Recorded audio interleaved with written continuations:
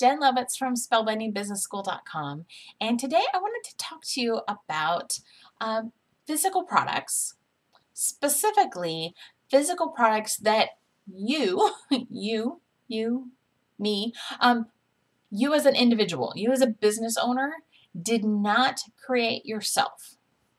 So this could actually be a product or a program that is someone else's creation. And here's a different way of thinking about this particular piece.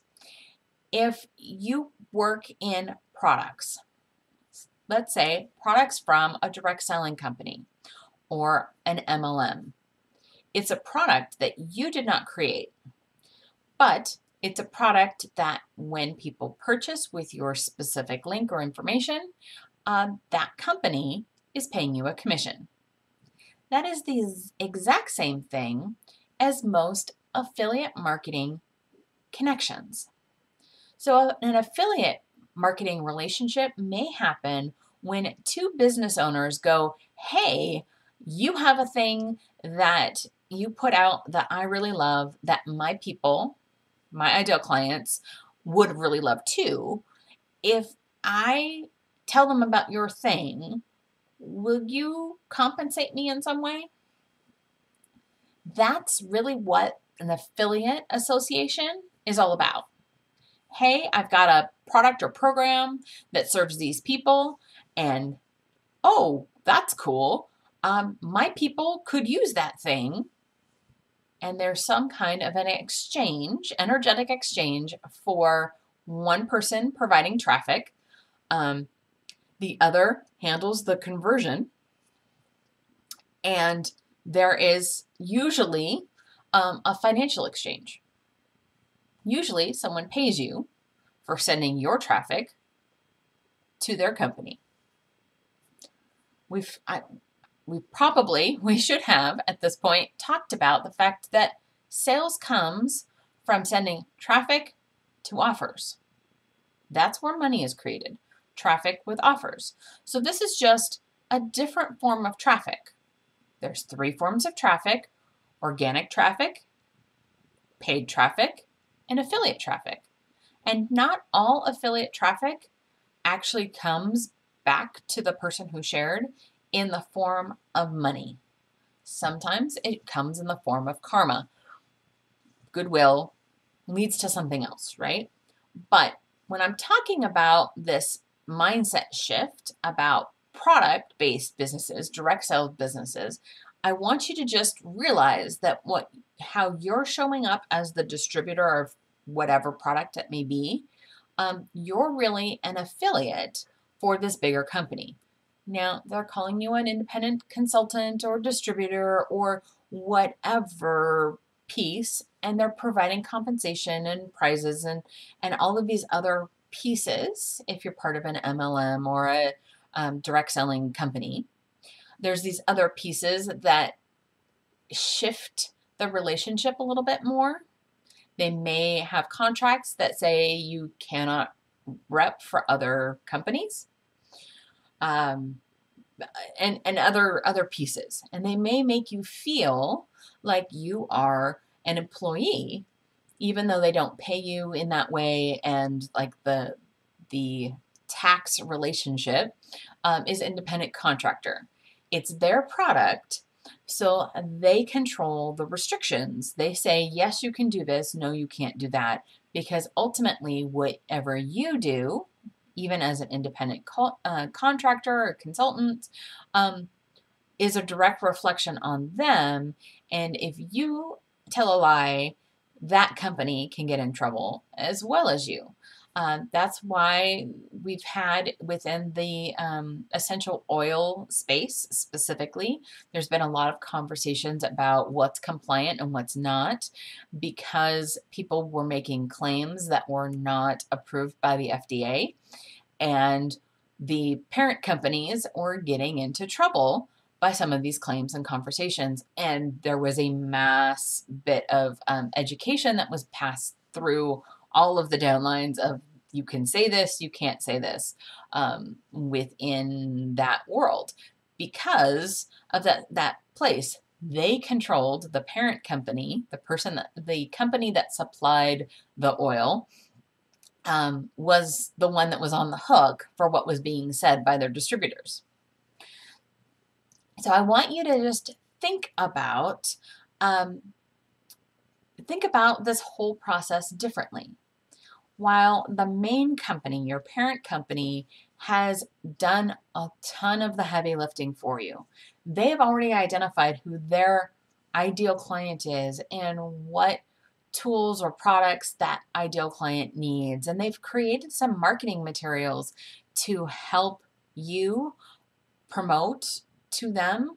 There's likely within that information, it's likely much broader than what you as an individual may wish to create and serve. You likely have a more niched market, a more specific ideal client profile, even if you work within this bigger company. I was a Pampered Chef consultant for a good 6 years, I believe it was. And Pampered Chef is all about bringing food to the table and making meal times more readily available. Let's help get people cooking together and eat and sharing meals together. Broadly, it's been a while, like more than 10 years conversation, but within that, one of my niches was that I was working with people in my local area. That is one way in which I was niched down because I wasn't doing parties across the country. Facebook was not a big platform for people to use in order to host virtual parties. If you were having a catalog show, you really were shipping a catalog to your grandmother across the country or in another state. You weren't saying, hey, go to this website and order. Things have massively changed in that time period. But at the time, like, oh, well, I'm only doing cooking shows in this specific region. So there's part of my niche. There are a number of consultants that their niche was more directly tied to families. I really only want to work with people that have kids, or maybe they said with some of the other product lines, really I want to work with people who want to do more entertaining. And so then your shows were about entertaining and those pieces, or one pot meals, or like whatever those niches were. This was a niche. It was a smaller piece of the bigger pie, of the bigger ideal client profile. There really were like sub profiles that were available to me as a consultant and are available to you if you are a consultant for any of these companies. So get specific. Know who it is that I'm working with. This is the piece. And going back to what's the transformation? What's the result that people are going to get from using this particular product? We talk about it. I talk about it with your own business and needing to have this clarity, but it also applies when you're going to do an affiliate launch.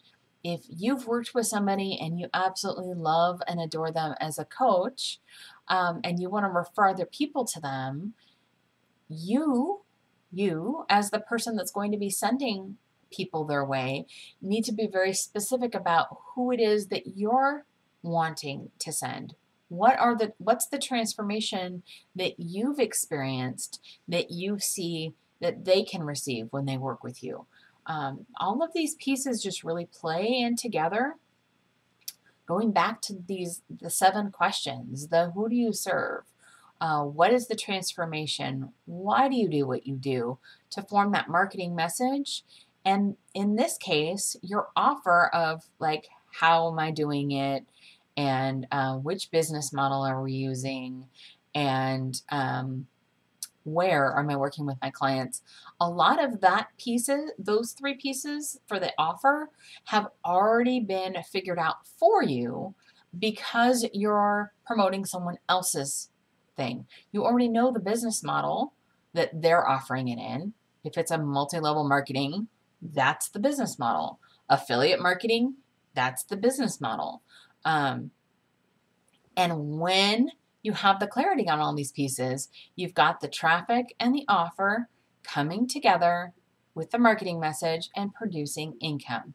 So that's it for today. I just really wanted to have this conversation about this shift in looking at MLMs and products that are sold through the DSA and how they're very similar to traditional or more traditional affiliate marketing things. That's it, guys. Have an amazing day. And if you have questions, shoot me an email. Talk to you later. Bye-bye.